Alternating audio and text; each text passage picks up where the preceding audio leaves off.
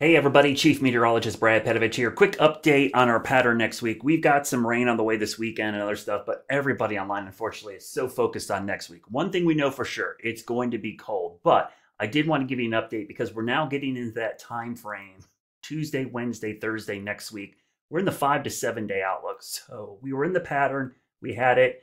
It's still there. It's trending up, I would say, a little bit. I'm not saying it's trending up a bunch, but it's certainly not going away. So we're in that 5 to 7 day period where it is looking like there's going to be wintry weather. But I would caution you, it does not necessarily mean snow. It does not mean a bunch of snow. It does not mean a big storm. It just means chances for wintry weather, snow, sleet, or ice. So that's what's happening right now. Let's dive into the model guidance real quickly. I'm going to show you the whole country here. We're going to start this weekend. We're going to go through time. This is the GFS model. I'm going to show you the European model. I'll show you the GFS here in a minute. European model's been most aggressive for winter weather for us for the last several days. I won't focus too much on particulars in this other than the overall pattern here. We'll talk a little bit about what's happening is this cold air. You can see the blue lines. That's really cold air moving in. Sunday, a secondary low could form with the Arctic front. That's something to keep an eye on. Might get a little surprise flurry out of that, but not a really big deal. We'll go into next week. You see the cold air, those blue lines, the 540 line, which is right there. That's really cold air, by the way. The 540 line is the rain snow line. The fact that it's down in the Gulf of Mexico tells you that's super cold air, okay? Then the middle of next week, the track of the storm is key. So we're going to go to Tuesday, Wednesday time frame. Here's the concern, and this is something that happens when it's really cold. This trough could be so deep and so far down that, yes, the storm could track too far south. This is called the suppressed track.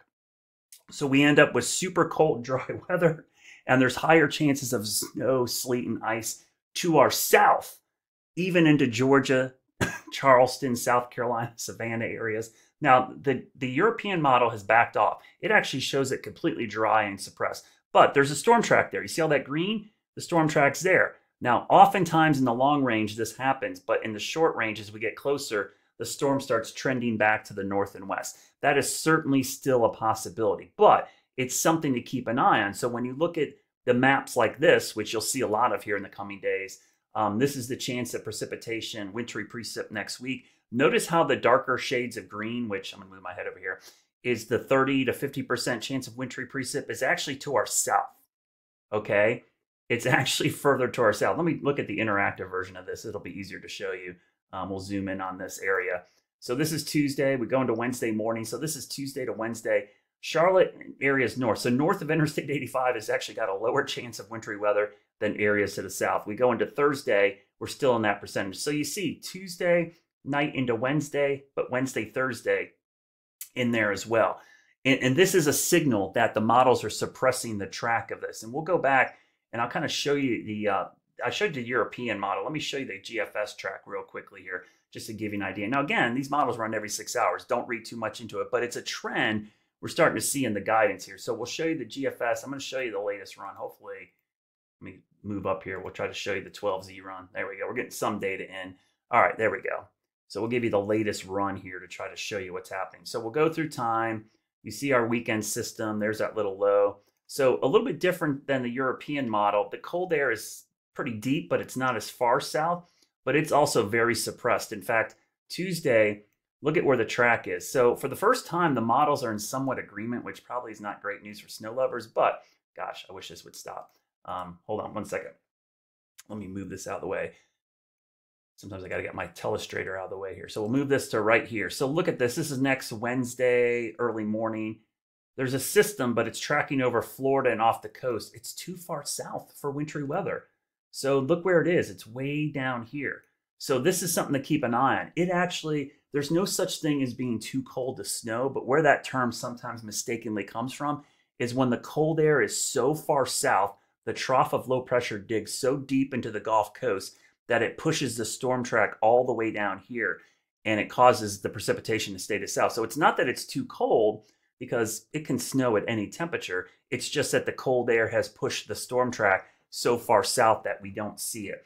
So that's a real possibility next week. There's a chance it could just be super cold and dry.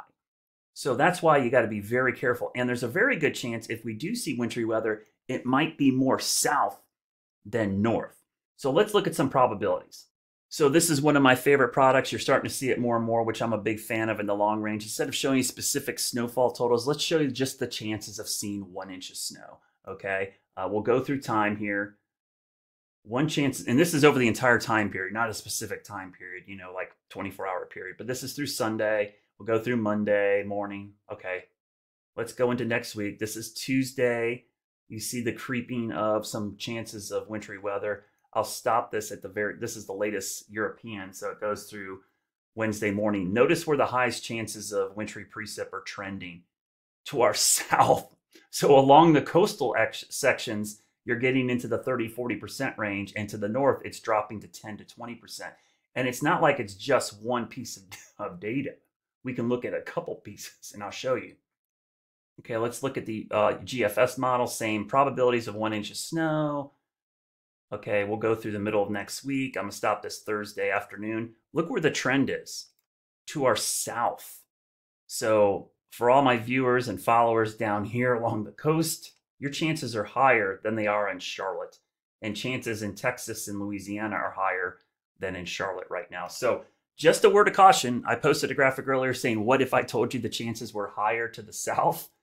That's a real possibility, and it's certainly something to keep a close eye on. Now, I showed you that impact graphic. I'll really show you what this product looks like.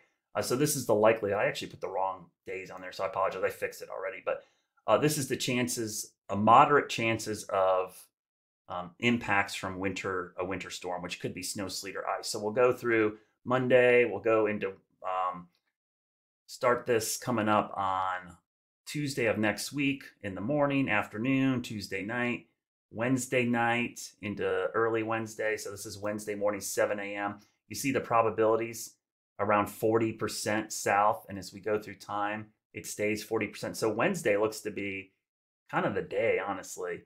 But look where those chances are trending. They're trending towards the coast and southeast. So these are moderate impacts, which you look on the side means hazardous driving, use extra caution, possibly closures or delays for businesses and schools. So I just want to give you a heads up on that. I'll be tracking that for the next 5 to 7 days. It's really probably next Tuesday, Wednesday that things ramp up. But tomorrow and into the weekend, we're probably going to have a pretty good handle on things. But I will caution you, don't get super excited for snow. This could still be all ice, and it could be to our south. So it's something to keep an eye on as we go through the next couple of days.